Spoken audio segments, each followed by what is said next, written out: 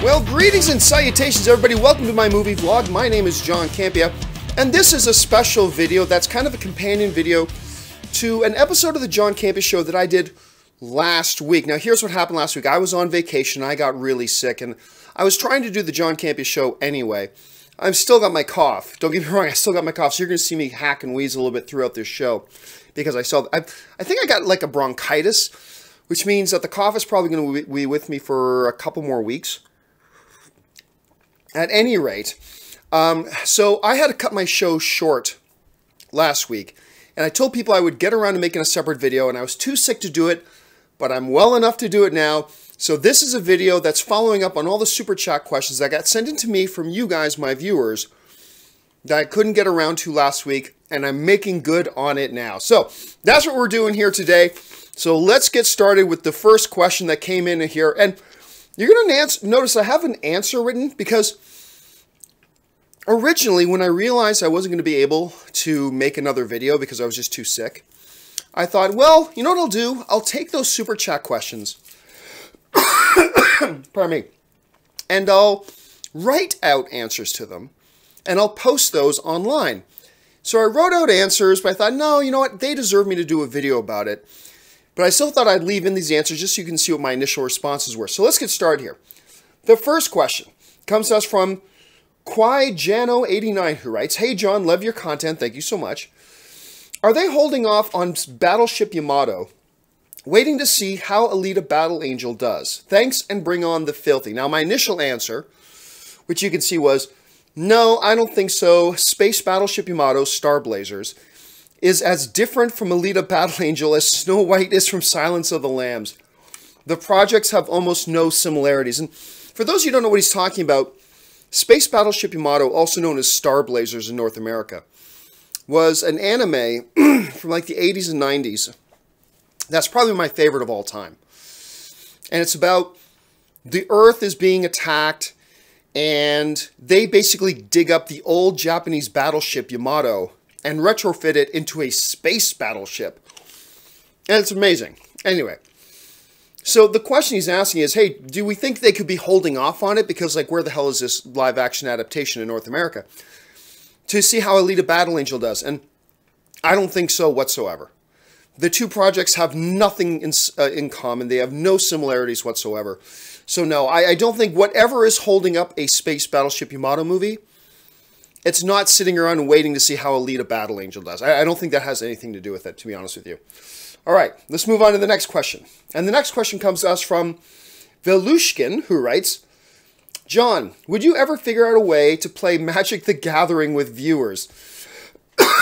And you can see the answer I put in there was, no, I don't think so. Probably less than 5% of my audience play, and doing so virtually over video doesn't sound like much fun to me. So, yeah, I enjoy playing Magic the Gathering. Ann and I play. I've been playing for a lot of years. Then I didn't play for a whole bunch of years, and then about 2 years ago I started playing again. But to play like with viewers, I really don't see how that would be interesting to the rest of my viewers. And I don't really see how mechanically you can actually make it happen or do it right. So honestly, it doesn't sound that appealing to me, so I probably wouldn't do that. The next one comes to us from Anthony R. And Anthony R. writes, "Hey John, I know I'm nitpicking, but hearing the words Godspeed and Big Ass Door felt out of place in The Last Jedi and in Star Wars in general." And as you can see, my response was, it worked for me. I really don't see the problem. Understanding that in the universe of Star Wars, different cultures have gods. So her saying Godspeed makes no big deal, and saying Big Ass Door, not a big deal to me. I mean, look, anything in Star Wars or Star Trek or anything science fiction-y has the potential to feel out of place whenever you do anything. And if those things felt out of place to you, then they felt out of place to you. I can't relate because I thought they worked in there just fine for me, but they didn't work for you, so they didn't work for you. That's cool. Let's see. Husic writes, "Love Steven Spielberg, but why is he the best for you?" I've kind of explained this 100 times, but the answer I wrote was, I've sort of answered that 100 times, Basically, no director in history has shown the diversity and scope he has. From sci-fi, comedy, animated, thriller, period piece, biographical, action, drama, you name it, he's done it. And that really sums it up to me. No director ever in history has shown the scope of storytelling ability that Steven Spielberg has with the consistent level of excellence that Steven Spielberg has. And like not a Scorsese, not Francis Ford Coppola, not even Hitchcock has done the sheer diversity of types of movies that Steven Spielberg has. Like nobody's come close. So to me, that just puts Steven Spielberg head and shoulders above everybody else, in my personal opinion.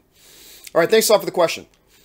Next one comes to us from Vin Joy. And Vin Joy writes, you liked that Ghostbusters remake released in 2016.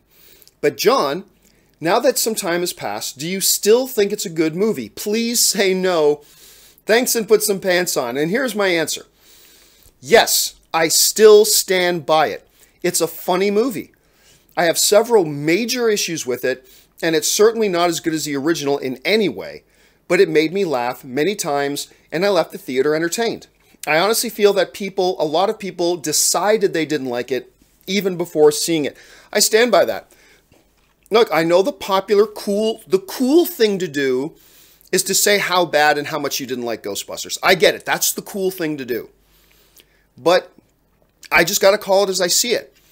I saw Ghostbusters, and if you saw my review of the Ghostbusters remake, you know I have several issues with the film, several big issues with the film. But at the end of the day, for me, a lot of the comedy in the movie worked, and I laughed. And I laughed enough that by the time the end credits rolled and I left the theater, I could honestly look in the mirror and say, I have been entertained. And that's the bottom line. Now, I know there's a bunch of people that they saw the movie and it didn't work for them. That's cool. Nothing wrong with that. However, I also do think there are some people out there who just claim they don't like the movie because they have their own political agenda when it comes to it. Or the trailers were so bad, and let's call it what it is. That first Ghostbusters trailer is one of the worst trailers ever made in history. Like, ever. And I think a lot of people, understandably, kind of pre-decided that this movie was going to suck, and they just decided it was more important to stick to their guns and say it sucked than whatever. But, you know, whatever. If you're somebody who saw the movie and it just didn't work for you, that's great. If you're somebody who just decided it didn't work for you, whatever, your reasons are your own. But I have to be honest. And I know it's not the popular thing to say, but I've never been about saying the popular thing. I'm about saying my honest opinion. My honest opinion is I watched the Ghostbusters movie. Made me laugh. Is it great? No. Did I watch it 5 more times? No. Am I still going to be talking about it 2 years from now? No. But overall, it worked for me, made me giggle, made me laugh, so I'm not going to stop saying it. No matter how unpopular it is to say, I'm going to keep saying it because it worked for me. And if you can't deal with that, that's your problem. But like I said, it worked for me. Let's see. ReggiePhoenix writes, better ensemble, Runaways or The Gifted? My initial answer I wrote was, it's close, but I'll say The Gifted. I'll stick with that answer for now. These are 2 shows, The Gifted and Runaways, that I admit I didn't think either of them was going to work. To be completely blunt with you, I didn't think either of these new shows would really work. But they have both won me over. I enjoy them both a great deal. And as far as which is the better ensemble, like I said in that initial answer, it's close for me. It's still close, but I will still lean towards The Gifted. That's not taking anything away from the great ensemble cast of those kids in Runaways, not at all. But I have to give the edge to Gifted. All right. Next question comes to us from Anthony R., who writes, with the original trilogy cast practically gone, do you suspect Chewbacca dying or C-3PO and R2-D2 being destroyed or even the Falcon destroyed? Nah, not really. Number one, I don't see a dramatic purpose for it happening. Number two, you could do it just as a repercussion of war, much like the way Admiral Akbar dies. Like, Admiral Akbar just goes out in a way that people would just go out. It's just in the middle of an act of war and he dies. And it was without fanfare and all that kind of stuff. Maybe something like that could happen to Chewbacca. Maybe something like that could happen to R2 or 3PO. Or maybe something like that could happen to the Falcon. I mean, the Falcon's an old ship, but I don't think there's any need for Star Wars to make sure in every movie somebody significant has to die. I don't think there's a need to do that. If they do it, great, but I don't think there's this compelling reason to do it. So, right now, still 2 years removed from Episode 9, I'm going to go ahead and guess no. I don't think Chewbacca or R2 or 3PO will be destroyed, or the Falcon. So that's just my guess. All right. Josh Baker writes, what movie trailers will we see on the Super Bowl? And my answer that I wrote down is still the same. I have no idea. No idea. I haven't heard anything. I haven't heard any whispers. I've seen no rumors. So at this point, I'm just going to have to stick with that. Your guess right now as to which trailers we could see, completely as good as mine. I think a lot of studios are questioning the value of playing your trailer at the Super Bowl, considering how expensive it is. You're talking about millions of dollars per minute. Millions and millions of dollars for one spot. And I think a lot of studios are questioning the wisdom of doing that. Yeah, there's a big audience, but it's a one-time shot and you're paying big, big money. Could you get more exposure for that same money exhibiting your marketing somewhere else? Spread across more time or something like that. That's something they can ask themselves. So, but at this point, I have no idea. Let's see. Manuel Fernandez writes, I feel like people take a bit far... Pardon me, let's try this again. I feel like people take it a bit too far when they say, movie theaters will go extinct and there won't be any left. At their current rate, what do you think is the likeliest outcome if nothing is done? The answer I wrote, if they don't start addressing some of these serious issues, 15 years from now, the movie theater experience could be gone. Now look, I'm not saying that's what will happen. But right now, what is indisputable is that movie theater attendance is on the decline. Notice I didn't say box office money is on the decline. They're making big money at the box office. But the number of people actually going out to the theater and buying tickets, that's on the decline. And it's been on the decline for a while.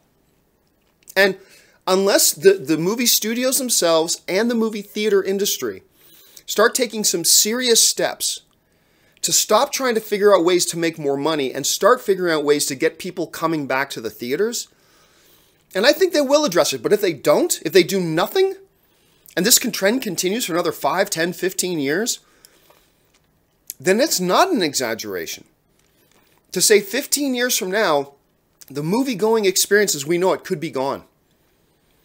And I think that would be terrible for the movie industry. Terrible for the movie industry. And terrible for fans. Because nothing beats the movie-going experience. Nothing beats it. So I really hope they get off their asses and start figuring these problems out. This next one comes to us from Ben Rayner, who writes, Game of Thrones has to wait because Gwendolyn Christie is busy getting ready for a solo Phasma movie in the Star Wars universe. And my answer was, and the movie would only be 5 minutes long since that's about as much as they know what to do with her. That's, I mean, the thing about Phasma, and I know Ben was being facetious in the question, but seriously, what would you do with a standalone Phasma movie? They don't know how to do anything with the character. They did nothing with her in The Force Awakens. They did nothing with her of practical value in The Last Jedi. They simply have no idea what to do with this character. None. No idea at all. So, now there's a pretty interesting novel. There's a Phasma novel out right now that's pretty good. I liked it. But they just seem to have no clue what to do with the character. So, and I know you're being facetious, Ben, but don't hold your breath about any Phasma movie coming anytime soon. All right. Emmanuel Ibanez writes, Howdy, been a fan for years. Thank you so much, Emmanuel. What are your thoughts on the theory that Luke was planning on jumping off the cliff to take his last step as a Jedi in The Force Awakens and The Last Jedi? My answer, absolutely stupid. It's a ridiculous, nonsensical, moronic theory. I mean, theories are belly buttons. Everybody has one. So that's fine that you have a theory. But I will tell you what your theory is. The theory is stupid. It's a dumb theory. So I would say, Emmanuel, don't listen to that theory. It's absolutely nonsense. Let's see. Justin Welsh writes, Welcome back. Thank you so much, Justin. Other day rewatched Logan. Ending equals man tears. What movies make you sob? Others include most Pixar, It's a Wonderful Life, and Marley and Me. And to me, what I wrote in my answer there, it still stands true. It's the Italian film by director Roberto Benigni, who also starred in the film, called Life is Beautiful.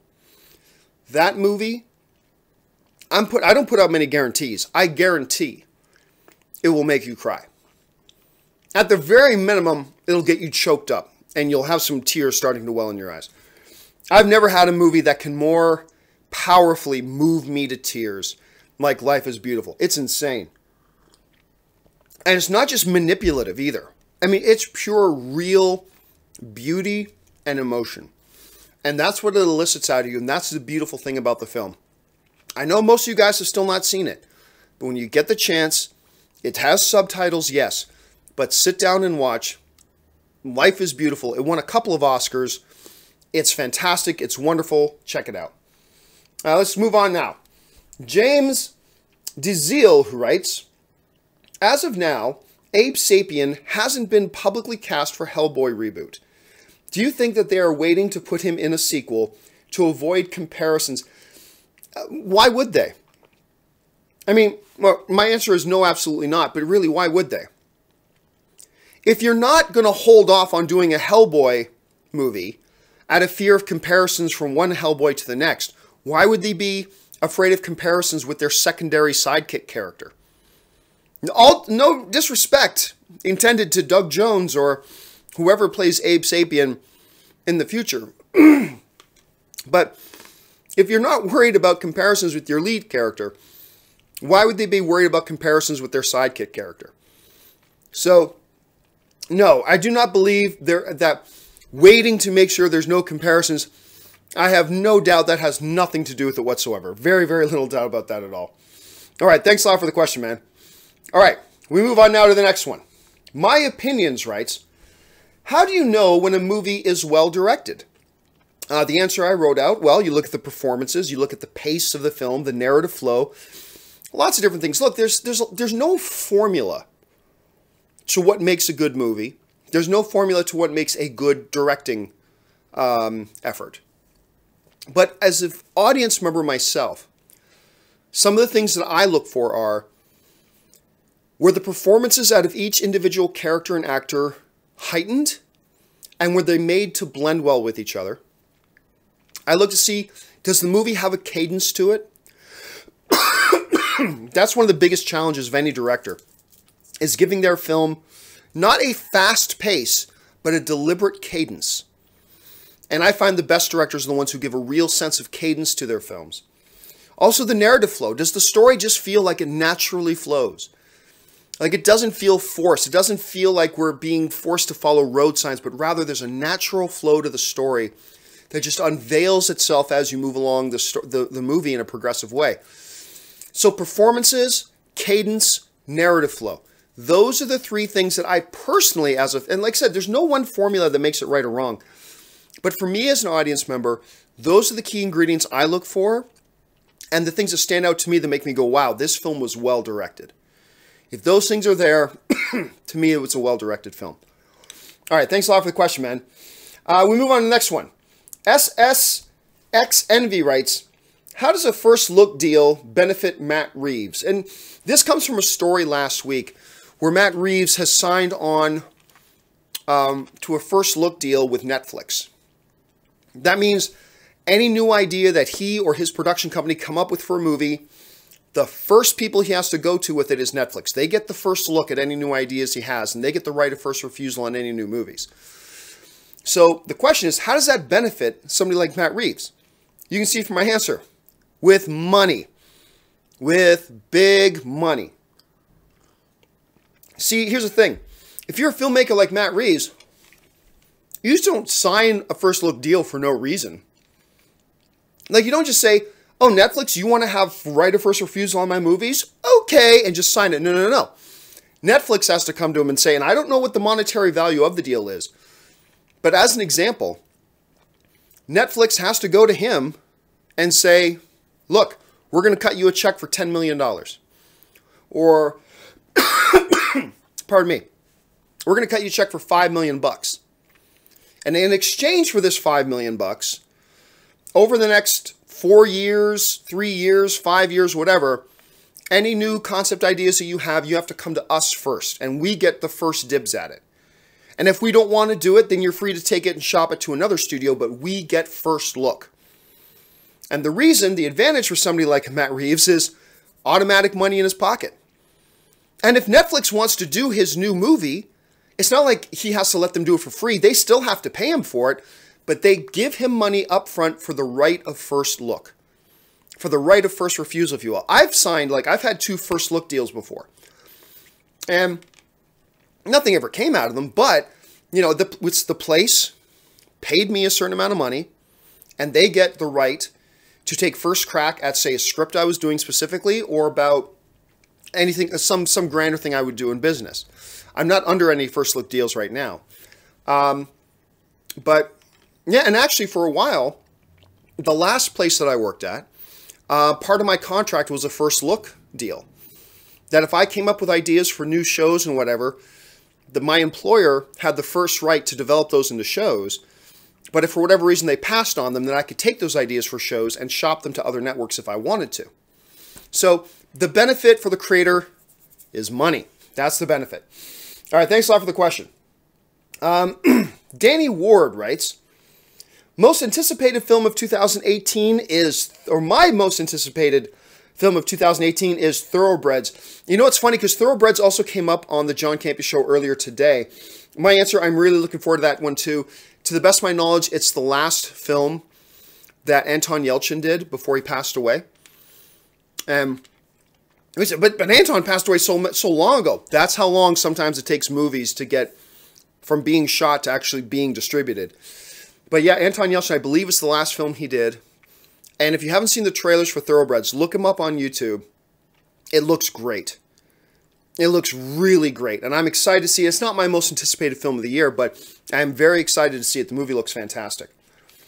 All right, we move on. Anthony C. writes, where do you buy your digital movies? And my answer there, I've mentioned this before, is mostly from the Google Play Store. 90% now of the movies that I buy, and I've done this for a long time, I don't generally buy Blu-rays or DVDs. I buy most of my movies digitally. I like having them available to me wherever I am, whenever I want to watch them. And I'd say 95% of the digital purchases I make on the Google Play Store. Now, you can get them from iTunes or Amazon, the Amazon streaming service, or what are some of the other, Vudu, or whatever else. There's other services out there too. Whatever one works for you is fine. For me, I really like the Google Play Store. That's where I buy most of my digital movies. Let's see. Next one comes to us from Icy Bubba, who writes, Ewan McGregor in Kenobi in 2020? And my answer written down was, that's the question we're all asking right now. And that really is the big question. At the Golden Globes, I remember a bunch of people were buzzing just because Ewan McGregor had a beard. And everybody's going, oh my gosh, is he getting ready to play Obi-Wan? Is that why he has a beard? No, he just has a beard for whatever he's doing right now. But they did ask him about it afterwards on the in the post show. And they were asking him about Obi-Wan. And what he said was really interesting. He just basically said, look, you guys know as much about it as I do right now. There was some preliminary discussions, but really, I don't know anything more about it than what you guys know right now. Now, he's not saying nothing's going to happen. He's not saying that. But he did say, basically, right now, everything is so early in the process, there's really not much to tell. I do believe they will make an Obi-Wan movie. And I do believe it'll have Ewan McGregor. I can't imagine why you would do it without Ewan McGregor. So I think they will. Will it come as early as 2020? I don't know. We're in 2018 now. So that means within the year, they'd have to be in production probably. And are they close enough to do that? I'm not sure. If I had to put $5 down, I'd say yes. But we'll have to see. Maybe might have to wait till 2021, 2022. Depends on what their plans are right now. All right. We move on. Sujith Radhakrishan writes, hey, John, I'm a great fan from India. Well, thank you so much. I appreciate that. Would you want to see Patty Jenkins write and direct a Man of Steel sequel I read she's the biggest fan of Superman. In my opinion, she can pick up where JS, I think you mean ZS, where Zack Snyder left off. And my answer, as it is to any question, John, do you think this actor could play this role? John, do you think this director could direct this movie? Is sure, why not? Whatever. You know, to me, as long as it's a talented director, could they direct that movie? Sure. Is Patty Jenkins a talented director? You're damn right she is. So would I be okay if she directed Man of Steel 2? Sure, why not? She's a talented director. But I'm going to give that same answer no matter what the director you mentioned to me is, as long as I think it's a talented director. And Patty Jenkins certainly qualifies, for sure. Richie Fernandez writes, do you understand the hate that Joss Whedon gets for Justice League? No, I do not. I think Joss Whedon did as well with that movie as anybody could have. Everybody who's clamoring for a Zack Snyder cut, it probably would have been worse. And I like Justice League. I saw it 6 times in theaters. I thought he did a good job with it, especially considering all the limitations and constraints that he was under. And the fact that, you know, apparently so Kevin Tsujihara could get a bigger bonus, he refused to let them bump it into 2018. Which is what I thought would have been better for the movie, but whatever, they didn't. So no, I think Joss Whedon, in the most impossible circumstances, stepped in and salvaged that movie as good as it could be done, and I thought it ended up being a pretty entertaining movie. So that's my thought on it. Let's see. Devontae Brown writes, John, finally took a long Uber drive to AMC Dolby Prime and was almost charged an additional $75 cleaning fee on Christmas because a driver falsely accused me. That's terrible. That's awful. I love Uber. I've had great experiences with Uber. It sucks that you had that terrible experience, Devontae. Really, I'm sorry to hear that. Let's see. Andy Brake writes, when we talk top box office, do you feel adjusting for inflation or ticket sales is not a better metric? Gone with the Wind would be an undisputed champion. And here's what I wrote, because I take these questions all the time. People always ask me, why don't we adjust for inflation? And here's what I wrote. Because inflation is just one single variable. You can't just pick and choose one that you want to count. You either have to take all of them into account or take none of them. What do I mean by that? And I've talked about this several times, but is inflation a variable in terms of box office? It absolutely is. It is a variable. But there are other variables. Like, for instance, back when Gone with the Wind came out, 500 wide-release movies did not come out a year. It was totally different. It was totally different back then. Do we take that in consideration too? And if you say no, then why are you saying we should take that variable and not that variable? Another variable. Back when Gone with the Wind was coming out, there weren't 400 digital TV networks to compete for entertainment time. Do we take that? Should we take that into consideration when talking about box office? If you say no, why? Why do we take that variable but not this variable? That's a serious, very real variable that has affected the way box office works. Back when Gone with the Wind came out, there weren't video game systems that really strongly compete for people's entertainment money. Do we take that in consideration when talking about adjusting for box office? And if you say no, why? Why should we take inflation as a variable, but not take into consideration the very, very real variable of strong digital competition for entertainment dollar? Back when, you know, Gone with the Wind didn't have to compete against Xboxes and PlayStations and Nintendo Switches. Today, those are competitors.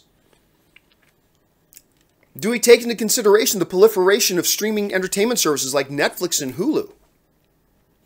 If you say no, why not? Why should we take that one variable but not this one? See, and when it comes down to it, there are dozens and dozens of variables that make the landscape from, say, when A Gone with the Wind came out in theaters compared to today.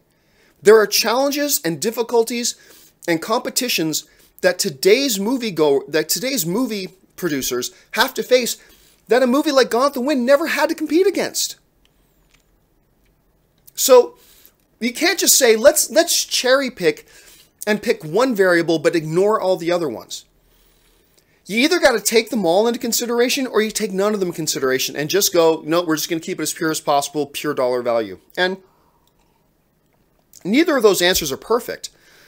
But I think the better option is just to take it straight as it is across the board. Understand that times change. We all know that times change. But, you know, we can't go taking and trying to qualify and calculate every single variable that comes into the argument and the discussion. So just going, well, let's just adjust for inflation. Well, then if you're going to be consistent with that logic, then you got to take into consideration all the other variables, and that's not really practical to do. So no, I don't believe in taking inflation into consideration at all. Not at all. Let's see here. Guzz off my dad, he writes. Vision gonna Gus off in Avengers. That means die. And my answer is, it's possible. I'd say no, though. Whenever Marvel kind of hints or teases a character dying in a trailer, it usually doesn't happen. And in the trailer for Avengers Infinity War, we see them having Vision pinned down. He's captured. They're about to yank the stone out of his head. Oh, Vision's going to die. But we've seen Marvel do that before. Like with Rhodey, War Machine, falling out of the sky in Civil War trailer. But he doesn't die. So, based on that, I'm going to guess that Vision... It's totally possible. He totally could. But I'm going to guess that he does not die. I'm going to guess he doesn't. All right. Thunder Knight 19 writes, why is Mission Impossible 6 missing from a lot of the most anticipated films of the 2018 list, despite the franchise getting better and better? My answer that I wrote out is just because there are a lot of great-looking movies coming out this year, and that's what it was for me. I'm very much looking forward to Mission Impossible 6, but that movie did not make my most anticipated films of the year list, my top 10 list. Not because I'm not looking forward to Mission Impossible 6, but because there are so many bloody, brilliant-looking movies coming out in 2018. This year looks stacked as hell. So I wouldn't take it missing off a lot of people's lists as if people weren't looking forward to it. I think everybody's looking forward to Mission Impossible 6, but holy hell, man. There is a lot of good-looking movies coming out this year. That's probably why. The more important question is, at the end of 2018, where does Mission Impossible 6 rank on our best of the year list? That's more important, but we'll just have to wait and see. All right. Next one comes to us from Anthony C., who writes, why did George Lucas insist on directing the prequels, even though he did not direct Empire or Jedi? Was it because of ego or something else? And the answer I wrote out is what I stick by, which is he felt he could make the movies he really wanted to make now that the technology existed, and he really wanted to play with it. And that's the truth. George Lucas finally had the technology to make movies that he wanted to make. And I think he had been looking forward to that for decades. So I think when the opportunity finally came for him to take his Star Wars movies to, in his opinion, the next level, he finally had the tools and the toys available to him to make the movies he wanted to make. I don't think it was about ego. I think it's just about that, hey, Star Wars is his, and he wanted to make more Star Wars movies, but he's wanted to wait until he had the digital tools to do it the way he wanted to do it. Now, it depends on who you ask. If you ask me, it turned out to be a disaster, but that's why he made those movies himself. And I don't fault him for that. I don't fault him for that at all. Okay, and the final question of the day